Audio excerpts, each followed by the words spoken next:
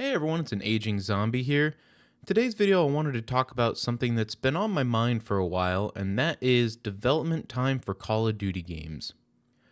We've been getting a yearly release for the Call of Duty franchise since 2003. And with these yearly releases, this will of course put a lot of pressure on the development teams to get a game fully ready for release day. Granted, for the longest time, there have been three main studios working on the game.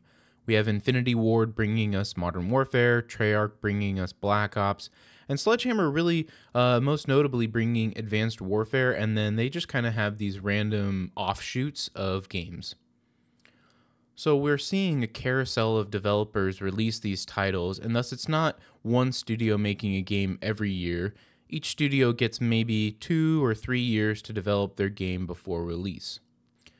However, we have heard in the past that due to various issues, studios have had to scrap plans and kind of start over, or maybe step up and release a game out of cycle because another studio had too much happen and they wouldn't be able to deliver.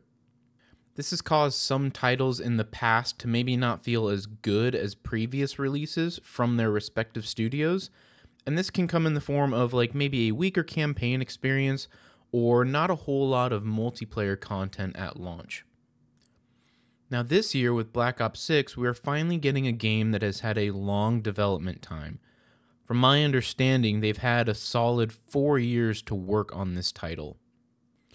To me, there is big pressure on how well this game is going to be on release and received by the community.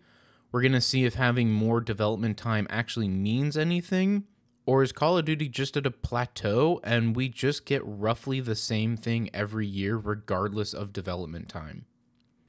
I'm hoping for the former because I am such a big fan of the franchise as a whole.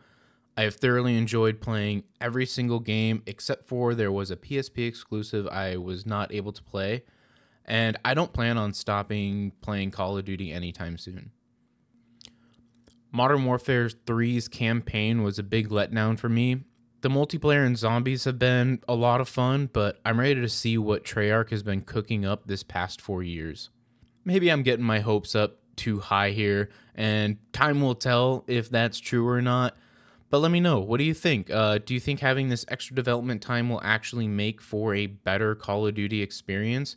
Or has Call of Duty just kind of leveled out as far as what they offer and any new things that they bring? I hope everyone enjoyed this video, and until the next one, peace.